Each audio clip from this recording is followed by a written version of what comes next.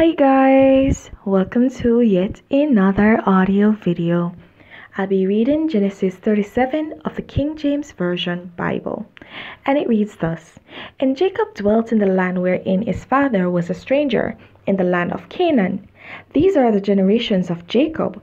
Joseph, being 17 years old, was feeding the flock with his brethren, and the lad was with the sons of Bilhah, and with the sons of Zilpah, his father's wives. And Joseph brought unto his father their evil report. Now Israel loved Joseph more than all his children, because he was the son of his old age, and he made him a coat of many colors. And when his brethren saw that their father loved him more than all his brethren, they hated him, and could not speak peaceably unto him. And Joseph dreamed a dream, and he told it his brethren, and they hated him yet the more. And he said unto them, Hear, I pray you, this dream which I have dreamed. For behold, we were binding sheaves in the field, and lo, my sheaf arose, and also stood upright, and behold, your sheaves stood round about, and made obeisance to my sheaf.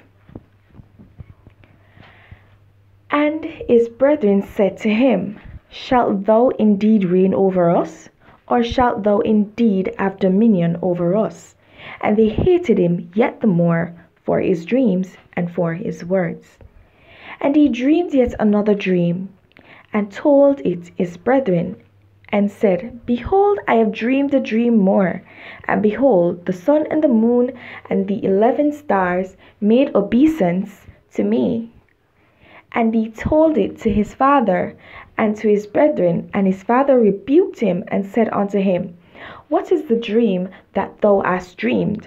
Shall I and thy mother and thy brethren indeed come to bow down ourselves to thee to the earth? And his brethren envied him, but his father observed the same. And his brethren went to feed their father's flock in Shechem. And Israel said unto Joseph, Do not thy brethren feed the flock in Shechem? Come, and I will send thee unto them. And he said to him, Here am I. And he said to him, Go, I pray thee, see whether it be well with thy brethren and with the flocks, and bring me word again. So he sent him out to the vale of Hebron, and he came to Shechem. And a certain man found him, and behold, he was wandering in the field. And the man asked him, saying, What seekest thou? And he said, I seek my brethren. Tell me, I pray thee, where they feed their flocks. And the man said, They are departed hence. For I heard them say, Let us go to Dothan. And Joseph went after his brethren, and found them in Dothan. And when they saw him afar, even before he came near unto them, they conspired against him to slay him. And they said one to another, Behold, this dreamer cometh. Come now, therefore, and let us slay him, and cast him into some pit, and we will say, Some evil beast had devoured him, and we shall see what will become of his dreams. And Reuben heard it, and he delivered him out of their hands, and said, Let us not kill him. And Reuben said unto them, Shed no blood, but cast him into this pit that is in the wilderness, and lay no hand upon him, that he might rid him out of their hands, to deliver him to his father again. And it came to pass, when Joseph was come unto his brethren, that they stripped Joseph out of his coat of many colors that was on him, and they took him and cast him into a pit, and the pit was empty, there was no water in it. And they sat down to eat bread, and they lifted up their eyes and looked, and behold, a company of Ishmaelites came from Gilead with their camels, bearing spicery and balm and myrrh, going to carry it down to Egypt. And Judah said unto his brethren, What profit is it if we slay our brother and conceal his blood? Come, and let us sell him to the Ishmaelites, and let not our hand be upon him, for he is our brother and our flesh. And his brethren were content. Then there passed the Midianites, merchantmen, and they drew and lifted up Joseph out of the pit, and sold Joseph to the Ishmaelites for 20 pieces of silver, and they brought Joseph into Egypt. And Reuben returned unto the pit, and behold, Joseph was not in the pit, and he rent his clothes.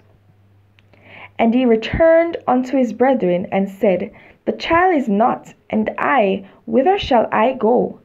And they took Joseph's coat, and killed the kid of the goats, and dipped the coat in the blood. And they sent the coat of many colors, and they brought it to their father, and said, This have we found. Know now whether be thy son's coat or not. And he knew it, and said, It is my son's coat. An evil beast hath devoured him. Joseph is without doubt rent in pieces. And Jacob rent his clothes, and put sackcloth upon his loins, and mourned for his son many days. And all his sons and all his daughters rose up to comfort him.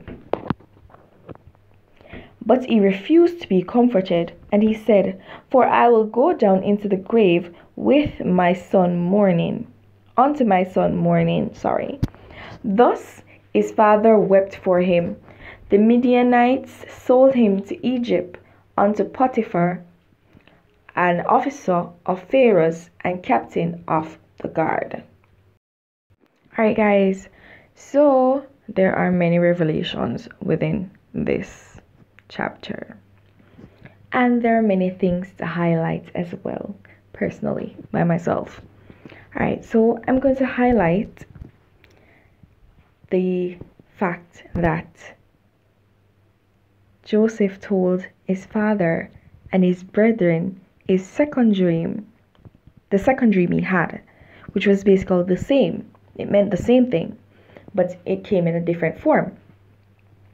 And he shared his dream with both his father and his brothers, and his father rebuked him. And this just goes to show that when God has purpose over your life, sometimes others just won't understand it. And that is okay. That is quite fine, because no one truly understands God's ways, because his ways are not the ways of men. His ways are divine, and so we mere mortals cannot understand God's way. We cannot understand the plans that God has for us. We will not understand in certain seasons and in certain stages. We'll only understand only when it is revealed in its complete nature to us. And so this just goes to show that whenever you have a calling on your life, whatever God tells you that your purpose is and that his plan is for you, you should act upon it and act accordingly, and be not afraid of the plans that he has for you and for the future that he has planned for you.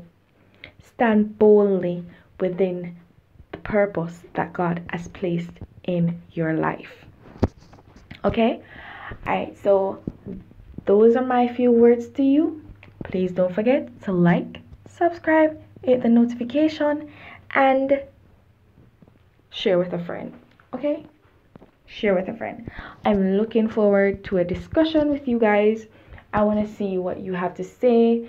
I want us to grow together in Christ. Okay? Have yourselves a blessed day. Bye.